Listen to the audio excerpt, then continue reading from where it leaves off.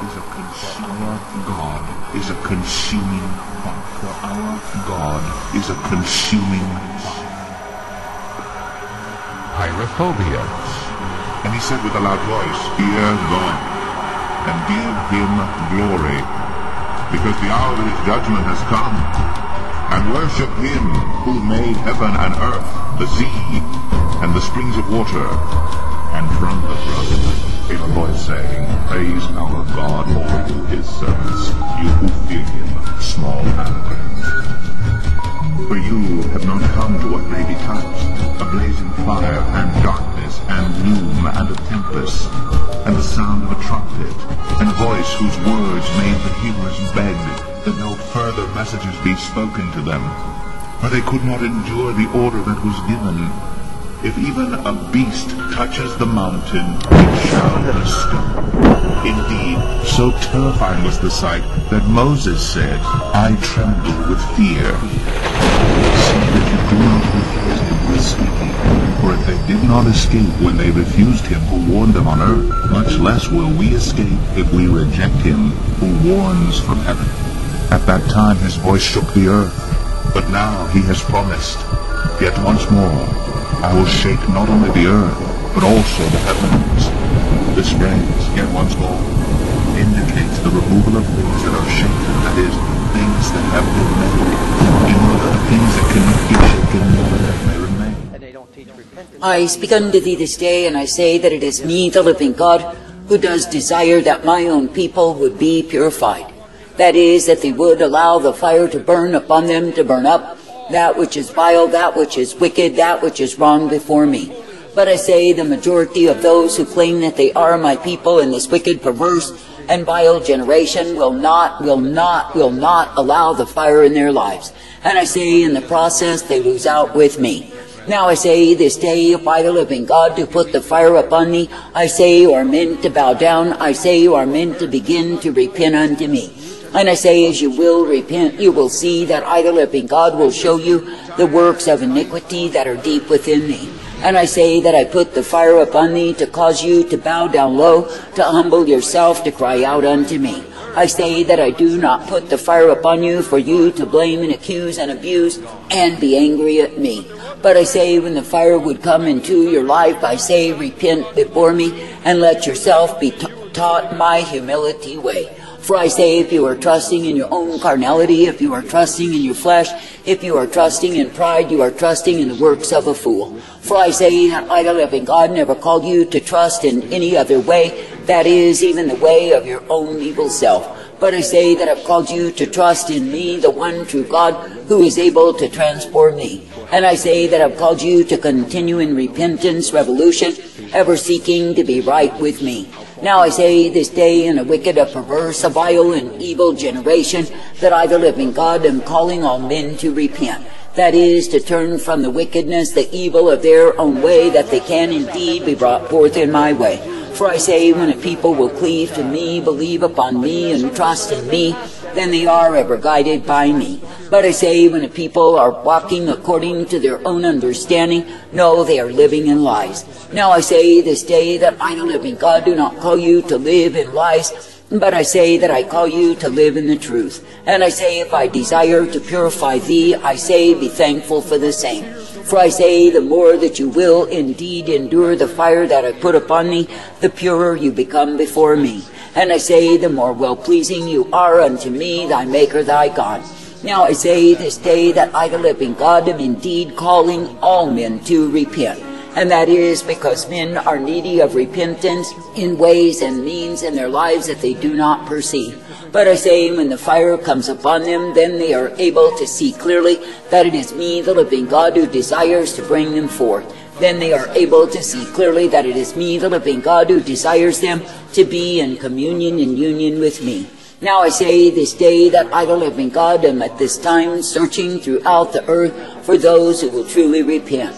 And I say that I never promised that it would be an endless multitude, but I say that it will be the ones who really want me. That is, the ones who are willing to abandon their own way, their own lives, to take up the cross, to follow after me. And I say it will be the ones who are willing to repent and not hide their sin, their iniquity from me. But I say it is foolishness for any man or woman to imagine that they hide their sin or their iniquity, for I say that the same is ever present unto me.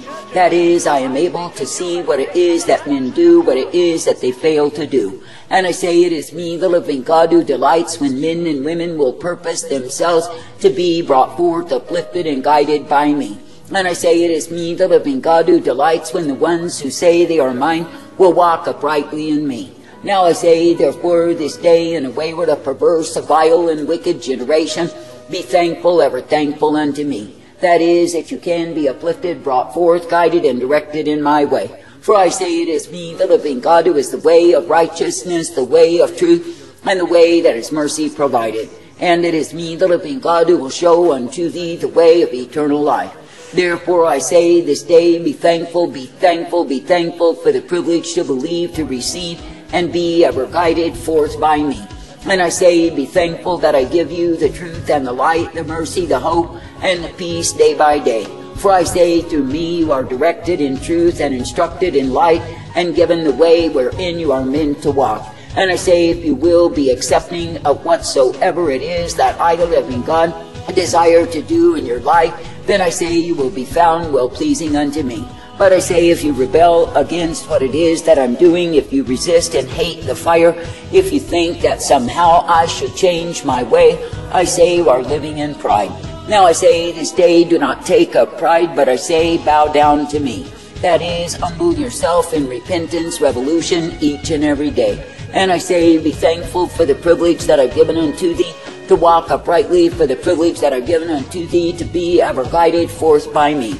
And I say, be thankful for the truth, the light, the blessedness, the mercy of who I am, for it is me, the living God, who is able. And it is me, the living God, who will cause you to be guided forth in the blessedness, the truth, the light of who I am.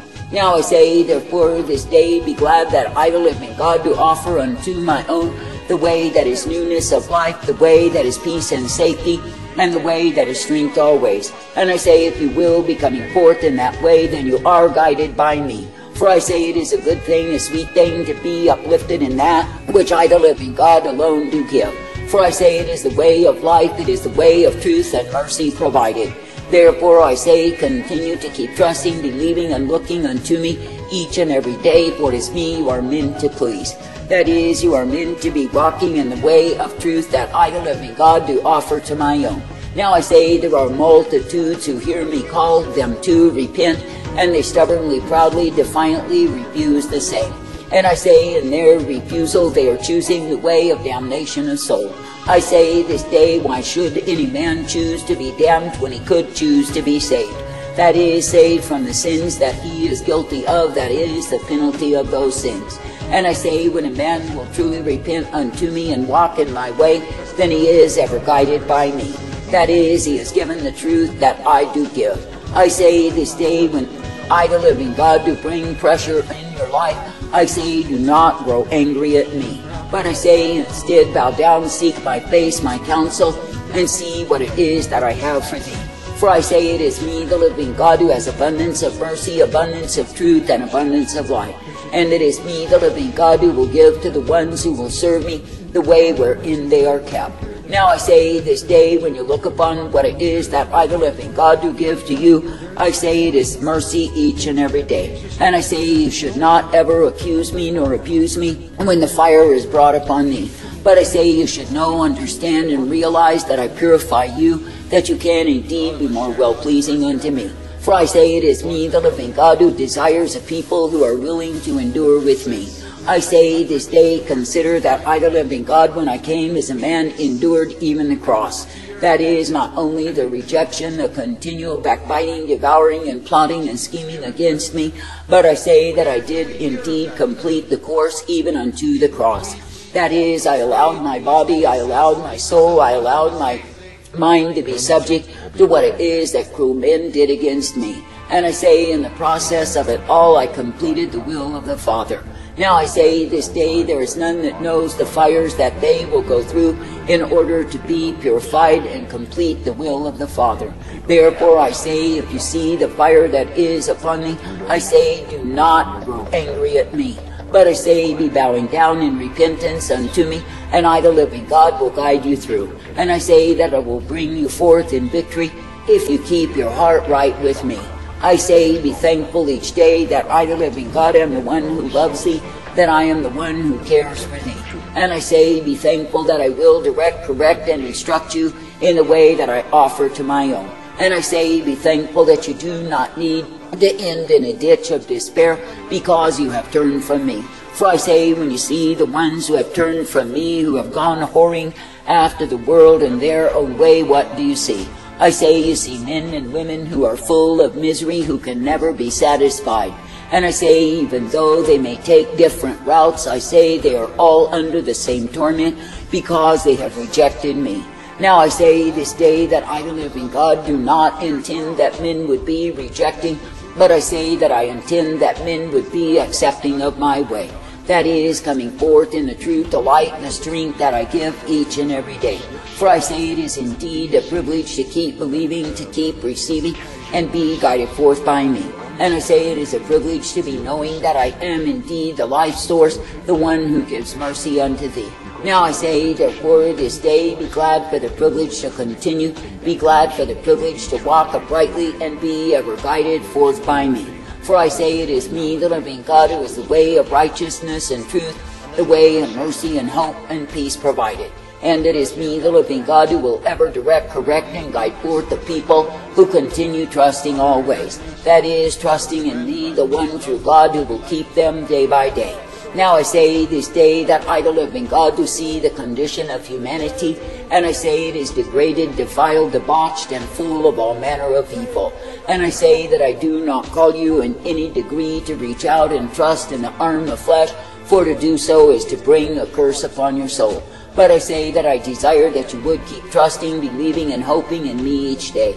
For I say it is me, the living God, you are meant to believe, to trust, and obey, for I am the one who is able. And I say, if you keep your vision single that is upon me, then you will be guided in the truth, the light, the mercy of who I am. And I say that you will be given the blessedness of truth that can only be found through me. I say, therefore, be thankful for the privilege to believe, the privilege to receive, and the privilege to come forth in my way. And I say, be thankful that I, the living God, will ever direct you in that which I do give to my own. For I say, when you will stay faithful and true to me, no matter what it is that you go through, I say you will see that I, the living God, am present with thee. And yes, you will see that I give you the victory, the mastery over the forces of darkness, and they shall not prevail. But I say, if you in turn will begin to backbite, devour, and accuse and abuse me, I say you will take yourself down right into the enemy hands that are waiting to devour, to destroy, and take you out of this earth. I say this day that I, the living God, am giving unto you the way that is straight and narrow. If you walk in the same, so are you kept by me. But I say, if you deviate from that way and go off in the way that is worldliness, the way that is dependency upon the arm of flesh, the way that is backtracking from me, I say you will find you have no strength at all. But I say, if you want to continue in strength, then you must remain in the straight and narrow way. And I say that you must indeed remain faithful and true unto me, the one true God who does care for thee. I say this day, be glad for the privilege to serve, to love, to obey me, and be brought forth by me. And I say, be thankful that it is me, the living God, who does direct, correct, and instruct you, for yes, indeed, you are mine. And it is me, the living God, who gives to the ones who serve me the way wherein they are kept, guided, and directed by me. For I say it is me, the living God, who is the way of righteousness and truth, the way of mercy and hope, and the way that is peace provided. And it is me, the living God, who is well able to give to any and all who believes upon me the way that is eternal life. I say, be thankful, ever thankful to continue to walk uprightly. Be thankful, ever thankful to continue to walk circumspectly in me. That is, giving honor unto me as the one true God you are able to please. For I say it is me who is truth and light, it is me who is mercy and hope, and it is me who is peace provided. Therefore I say, continue steadfastly in me, and you will be guided each day. And I say, be glad that I, the living God, do allow the fire to burn out the impurity when you are sincere with me. I say, be thankful that it is me, the living God, who is ever present when you do repent, to guide you forth in newness of life. That is, in the humility way that I give to the repentant, the ones who truly follow me. But with fear and trembling. Ooh, that brings a solemn fear of the Lord in my heart. And I persuade men. I say, hey fellas, remember this. You're going to stand before God. And don't think with all these justification gimmicks, you're going to stand there. Verse 21.